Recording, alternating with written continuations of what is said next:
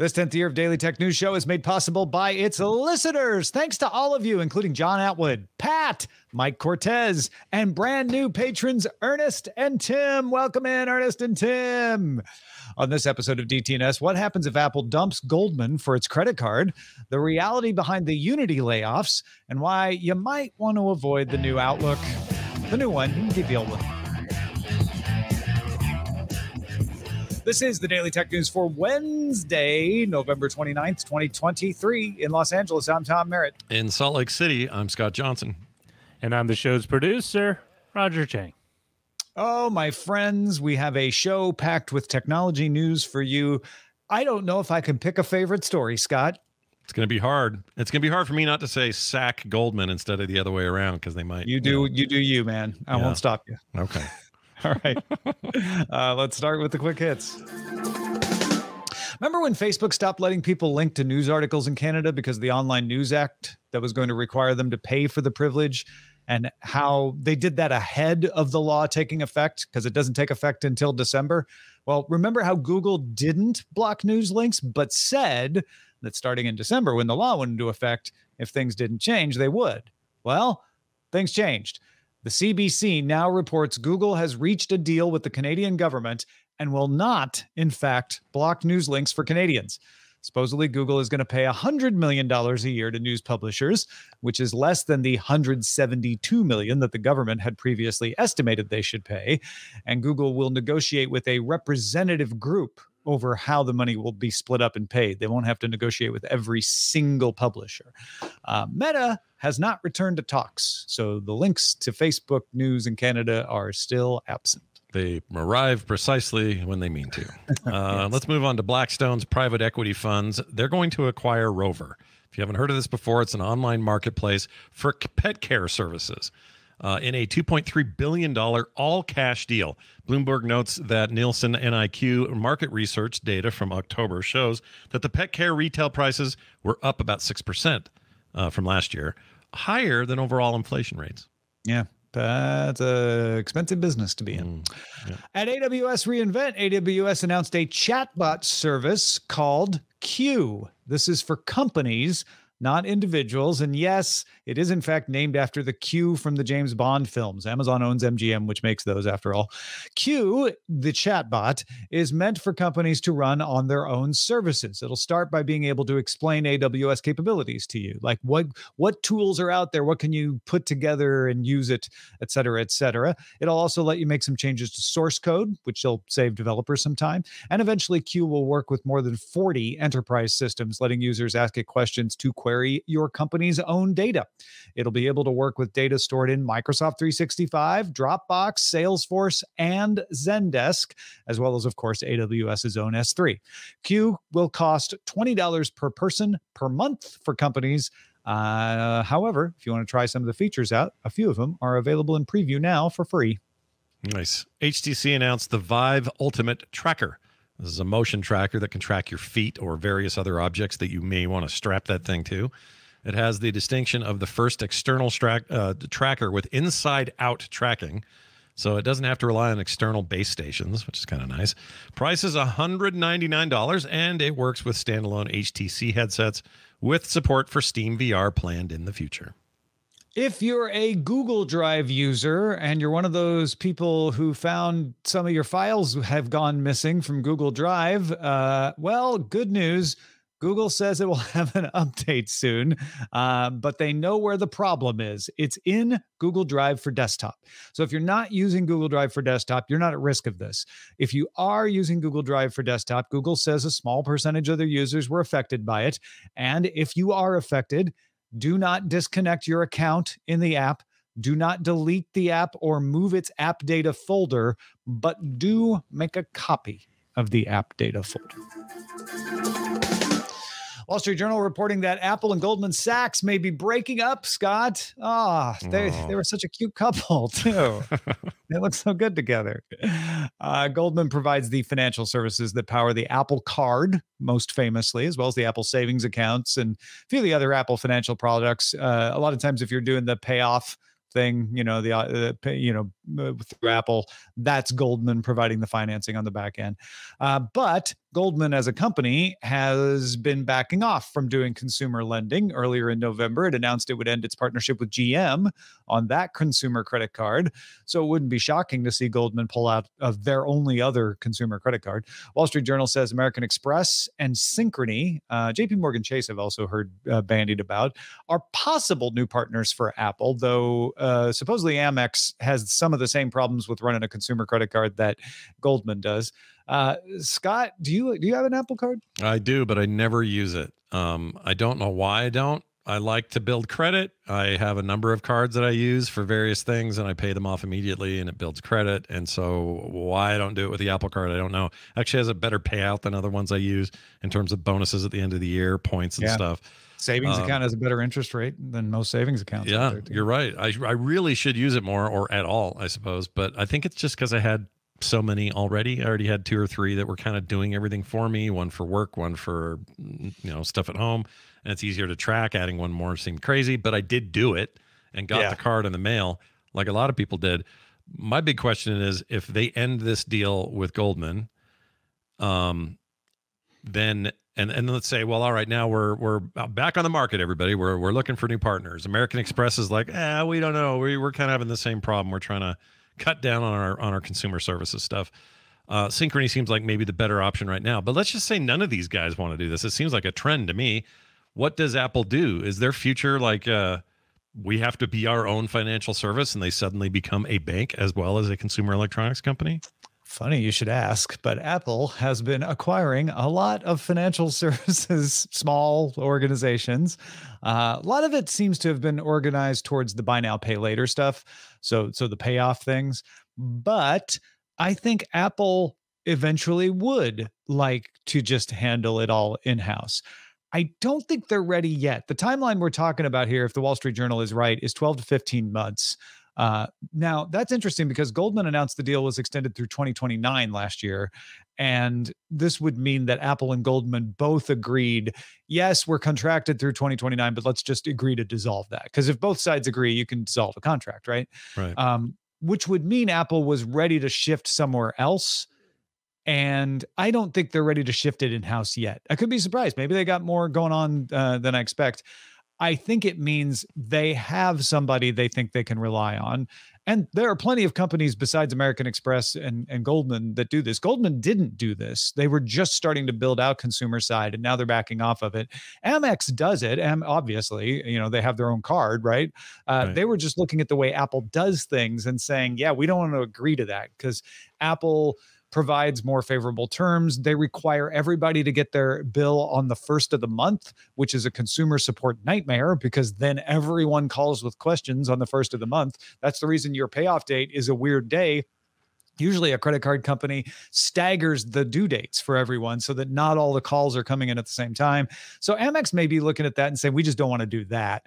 And if nobody would do it, Apple might buckle. They might say, okay, fine, we can have different due dates for people or something. But my guess is that Synchrony, which is the largest issuer of store credit cards in the US, is built for this. And so maybe Apple has figured out a deal with Synchrony for the time being. Yeah, I think it feels like Synchrony is maybe the easy choice, or at least for now. But if they are slowly building up to the point where they would want to do this themselves, and that sounds like a very Apple thing to do, even with financial services, they would really rather not rely on anyone else or a partnership necessarily. I could see them getting to the point that happens. But with the Federal Reserve bugging Goldman about their consumer lending businesses, some execs blame Apple. Yeah. And that partnership for the scrutiny. And do you think that holds water? That's why they're after him? They're like, oh, it's Apple. It's big enough. We gotta pull you in here and have you start testifying. I don't know if they've gone that far, but I mean, yes and no. I think Goldman partnering with Apple brought a lot more scrutiny on its consumer lending business, but because it's Goldman, not because of Apple. You know what I mean? Like it would have been any other client. I'm talking a little bit out of my butt here because I'm not a financial expert, but it looks to me that it wasn't anything specific about Apple. Just the fact that Goldman was like, okay, they're doing more consumer lending. That's not something they normally do. Is this a conflict of interest? Is it a monopoly? Et cetera, et cetera, et cetera. Are they doing it right? And so I don't think Apple partnering with somebody else is immediately going to bring scrutiny to that company. At least that's not the sense I get. Sure. And if the future is Apple or others, Google, whoever, doing their own bank. I kind of don't have as big a problem with it as I thought I might. I kind of like the sound of it. And the reason that is, in fact, I would trust probably Apple's bank a little more than Google's, is because Apple pushes so hard to convince me they really are worried about my security, right? Yeah. Whether they actually are or not, there's people are going to argue both ways, but they're very good about making me understand my devices, what they take from me, what they don't, when I have to give permission, all that sort of thing. I like that kind of thinking when it comes to banking. So whether or not they do that sort of thing or bathe this in the idea that we are also very security focused over here at the bank, and that means you're going to have the most trustworthy experience you've ever had banking and doing and blah, blah, blah, then I'm kind of down with that. That's only if you believe them, though. So I might be naive. Yeah, I kind of believe them. I mean, the Clinton just threw out another possible idea. Maybe Apple is about to buy somebody and is like, oh, we won't need you after 12. We're going to close within 12 to 15 months on our acquisition of, such and such company. And then we'll be able to just issue our credit ourselves. Because that's another one, and Clinton brought this up too in the chat room, that Apple was approving riskier lenders than Goldman was comfortable with. A lot of other companies will not be comfortable with approving riskier loans, credit card loans as well. But Synchrony, again, they do store credit cards. So those are kind of the riskiest credit cards you could do. And it's another way that it fits the profile. I do think you're right, though, that Apple is not in this to be a financial company. They're in this to provide another service that keeps people in the Apple universe. And so they can afford to offer riskier loan terms, offer better interest rates, offer consumer-friendly things that companies that are solely in the financial industry don't. So maybe it's not so bad. I don't know. I get a little skeptical of having all this power in one place, though. Yeah, it is. I don't like that. I don't like it all being in one basket. But hey, we just confirmed it. Apple's buying Synchrony. You heard it here first. All right. XDA Developers notes that German blog heise.de discovered that the new Microsoft Outlook requires you to sync email to Microsoft Cloud. Yeah, that's not great. It's a really interesting way that they do it. If you get a pop-up once you log on, it says we need to sync to the cloud. Start the sync or cancel. If you cancel, you're not setting up the email. So it's right there. You have to do it. The new Outlook, however, is not just an email client. In fact, it's not really an email client at all. It seems to be a wrapper for a cloud service. Microsoft support site says this is to enable features like mail search and others, which is reasonable. But when you log on the new Outlook and you get your credentials passed to the cloud, your emails are fetched in the cloud, not from the desktop. So you're not just syncing with the cloud, you're operating in the cloud. Neither Heise nor XDA could detect any communication between the desktop Outlook client and the email server after setup, which implies that everything is happening in the Microsoft cloud. I would be okay with that because companies do servers in the cloud all the time in a secure way that keeps their data under their control with lots of protections, except Microsoft has not given you any of those protections. XDA says that Microsoft's only mention of privacy on the support page is links to its privacy statement and its service agreement, and both of those allow for blanket access to your data for improving Microsoft products and services. I would not be okay saying, yes, you can access my email in the cloud and train ChatGPT on it or Bing or whatever. I'm fine with it being a cloud service. Just let me know and give me proper privacy and security protections. And Microsoft's not doing any of that in this case. I would have expected at least telling, like you said, tell us that that's what you're doing. And then also it's very unclear what this software is in the normal pipeline. It sounds like a beta that's got issues, but it's not really, right? It's not like a proper beta program. It's not like, hey, you have Outlook the way it is now. Keep using that. But over here, we're trying out this new thing. And yeah, do you want to opt in? Next couple of years, we're going to change like, over they didn't to do it. any of that stuff. Yeah, yeah. And JPEG 84 is like, isn't email always in the cloud? So let me try again to explain this. When you have an email client on your desktop and you sign in, yes, the email is coming from the cloud. It's coming from the internet, but your credentials, your login is on your desktop. And so when you say like, yes, I'm the right email client, that's happening from your desktop. In this case, the Outlook software is on your desktop, but the credential is in Microsoft's cloud server. And so it's there even when your computer is off. Theoretically, it could do whatever Microsoft wants because it has your credential. Now, I'm not saying I don't trust Microsoft to do this. Obviously, they run Azure, which runs like entire corporations safely and securely on their servers. But you've got to give me all of those reassurances and privacy protections and things that those companies get before I am going to let you log into my email server from the cloud, not from my desktop. Otherwise, I want it under my control on the desktop. Yeah, they went on to say that the IP addresses contacting the email server were from a block of IPs owned by Microsoft. So nothing from the home computer. Yeah. So really what you did without knowing you really did it is you gave a remote computer the new lifestyle of being your email machine. Yeah. And without all the protections in place that you might expect from such an exchange, or at the very least some kind of notification that that's what you're getting into. That seems like bad practice, man. They gotta get out ahead of that and fix that. BioCow says basically they're doing Gmail. I mean, if they were doing Gmail, I'd be fine with it. In fact, they do that. Outlook.com. You can go and do a version of Gmail. This pretends to be local, but also isn't your email server. Gmail is your email server. So it's like, oh, I'm just logging in directly to my email server, right? In this case, you can have any email server you want, including Gmail, but it's going to be connecting to the Microsoft cloud server instead of to the local. So it's probably what threw them, right? That's probably why they're like, everyone's used to getting email online. That's how we do it. So just make this product, and they just didn't think that hard about it. And as far as I know, you can still read your email offline. It is syncing. Right. It is doing that as well. It's just not, it's not keeping your credential locally. It's keeping that in the cloud. And that's where all the trouble lies. They could have skipped all the trouble just by telling us. That's it. That's all they had to do. Yeah. Just make it very clear. Yeah. That's it. Oh, well, maybe that's why they're taking 2 years before they replace the other version of Outlook to do that. Folks, if you have feedback about anything that gets brought up on the show, get in touch with us on social networks. We are DTNS Show on X. We are DTNS Show at mastodon.social, mstdn.social on Mastodon. We're at Daily Tech News Show on TikTok, and we are DTNS Pix on Instagram and Threads. That's DTNS PIX. Go find us. Say hi. Well, you might have seen the news that Unity Software is cutting 265 jobs. That's about 3.8% of its workforce. The layoffs, however, are part of a goodbye handshake agreement with the Weta digital effects company. That's right. Remember Game of Thrones? Remember Lord of the Rings? Yeah. Game of Lord of the Rings and The Hobbit and all that? That's where things started happening. This is the one that, Peter Jackson's got his hands all in that cookie jar.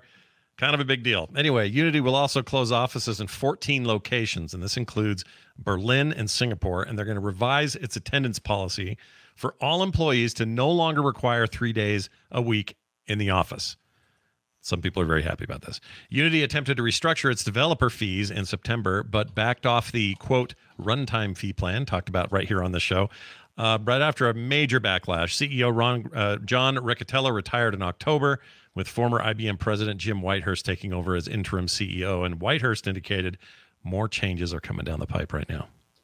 Yeah, this is easy to misinterpret. When you see 265 jobs, when you see 3.8% of the workforce, you think, oh, it's company-wide with that many people, but it's not. It's just the Weta part of this, which is basically Whitehurst saying we're cutting costs, so we're going to stop this agreement with Weta. That gets rid of a bunch of costs. We had 265 jobs that were only for that. Right. So we're not going to do that anymore. Since we're not going to do that anymore, we're not going to have those jobs. That's a little different than we're just cutting back and laying off people across the company. It's not great for those people with that jobs, don't get me wrong, but it is a different situation when you're shutting down a department, essentially. And then these office changes that you're talking about, Scott, those are just cost savings as well.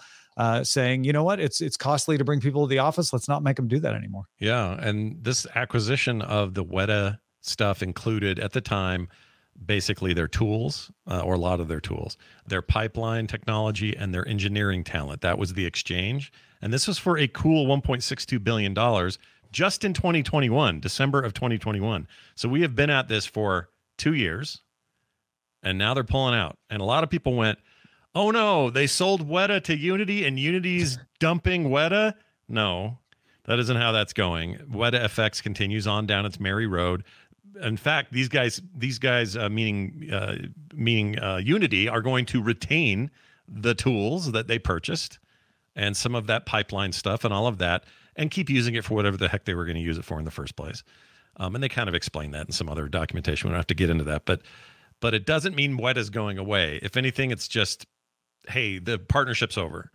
And part of that partnership was this shared, we were going to use these engineering employees in potential perpetuity. We're not now. We're laying them off and also cutting this deal.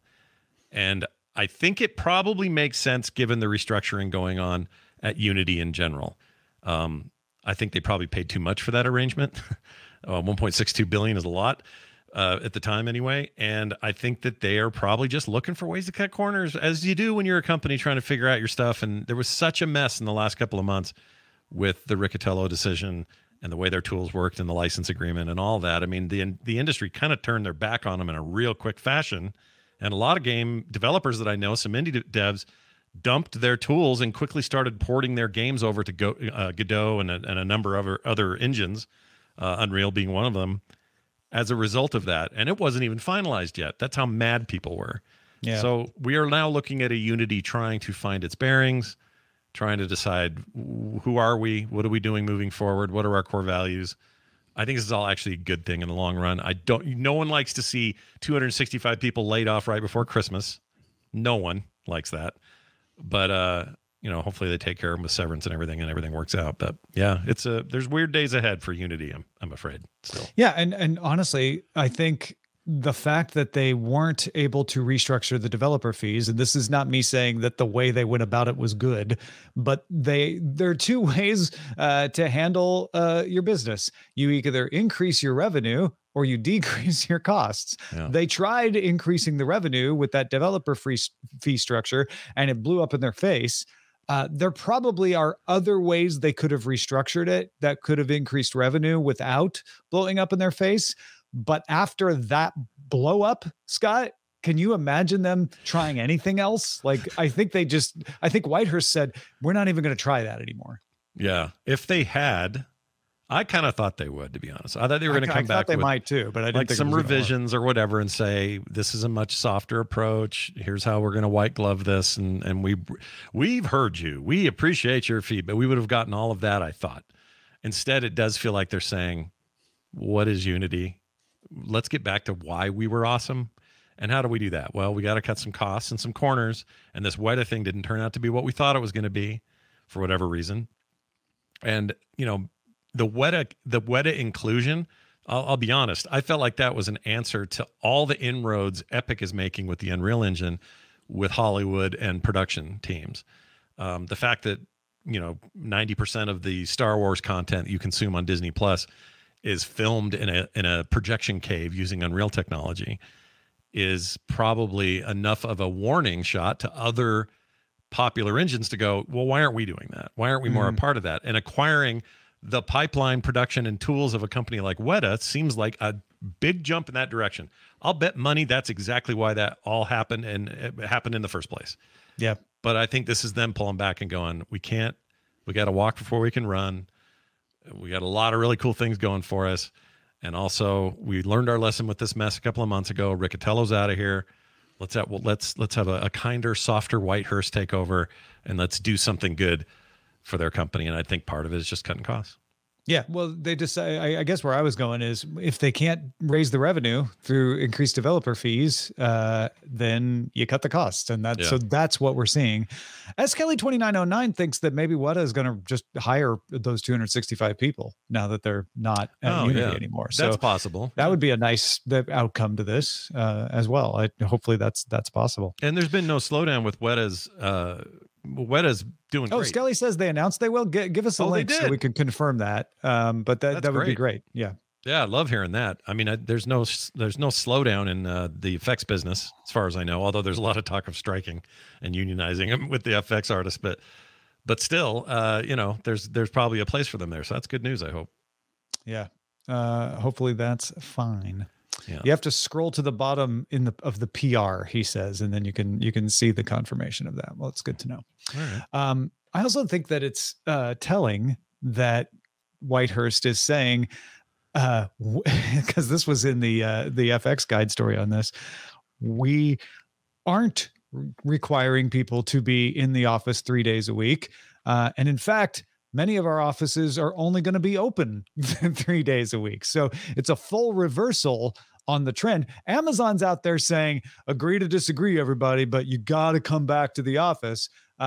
Meanwhile, Unity is like, actually, we've closed the office, so there isn't an office for you to come back. And if there is, we only want you to come in 3 days a week. I wonder if this, as a cost savings move, pays off and then becomes a precedent. Yeah, I kind of hope so, because usually the companies that are complaining the loudest are the ones that have the most invested in the land and buildings that they're telling people to come back to. The ones who are just leasing or, otherwise don't necessarily need this for what they do. Starting to see more of this. I think it's good. I understand Amazon's position, but I prefer Unity's. So take better care of your people and understand that the office doesn't always mean better productivity. So it's thank you again, Skelly, for finding this. We are endeavoring to hire back as many crew as we can. There may be a few roles we may not be able to accommodate within our new structure. Both Unity and Weta will be offering support to those affected. So that's great. There you go. All right, let's check out the mailbag. Lee wrote in response to us talking about Amazon's new palm scanning for the enterprise. This was another reInvent announcement we mentioned yesterday, selling the ability to companies to use palm scanning for things like authentication when you come into the building. So maybe replacing a key card with your palm. Lee said, thanks to laws and lawsuits, my company removed biometric requirements, mostly fingerprint readers, that were required for some employee functions. There's a law in Illinois and some other states that requires consent to store biometric data, so an opt-out is needed. Due to these laws, an employer would need a non-biometric method along with palm print, which is more hassle than most companies would likely want to deal with if they're operating in multiple states. It can be easy to get people to opt in for shopping convenience, but those same people can be stubborn if not given a choice at work. Yeah, when I was wondering about that, like, I don't know what the laws are like in Illinois versus where I live, but yeah, that makes sense. And if you're a national company trying to operate in various states, what a hassle, man. That sounds like a pain. I mean, if you want to replace the key card, then and you're operating in Chicago, that's not going to work. But if you want to just provide a faster way into the building, you could do that. You could say, well, folks who want to keep their key card, we've got one lane for you. Everybody else use the palm scanners. You're welcome to opt out. Make it a sort of a TSA thing, right? In TSA, you can opt out of going through the scanner, but you have to put up with the pat down and the delay and all of that. So I wouldn't be shocked if some companies go that route, but I know what Lee's saying. That's costly because then you have to maintain two systems. I think Lee is onto something here at the end when he says it can be easy to get people to opt in for shopping conveniences, but those same people can be stubborn if not given a choice at work. Like that, I think that is a little bit of wisdom there, because we love to make a decision in the positive. It's going to benefit us, but don't tell us you're going to take our info and I think he illustrated it really well there.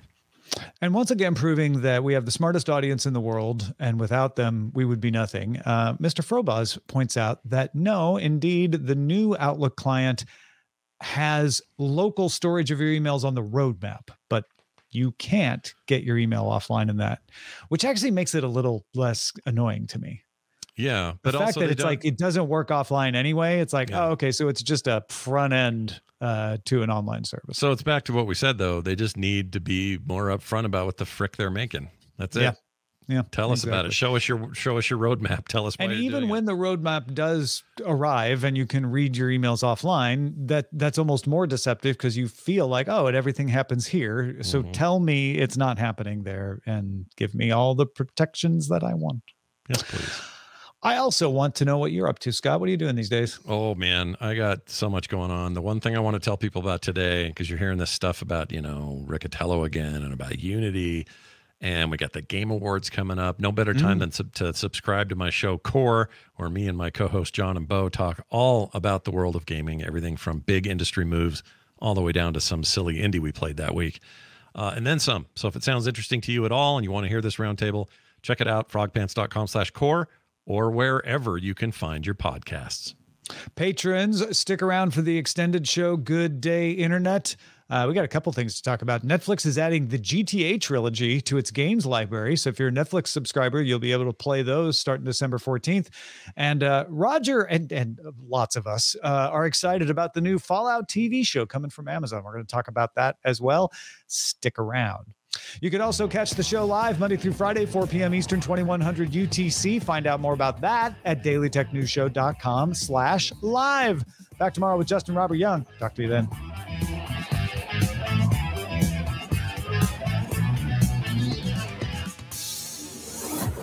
This show is part of the Frog Pants Network. Get more at frogpants.com. Diamond Club hopes you have enjoyed this program.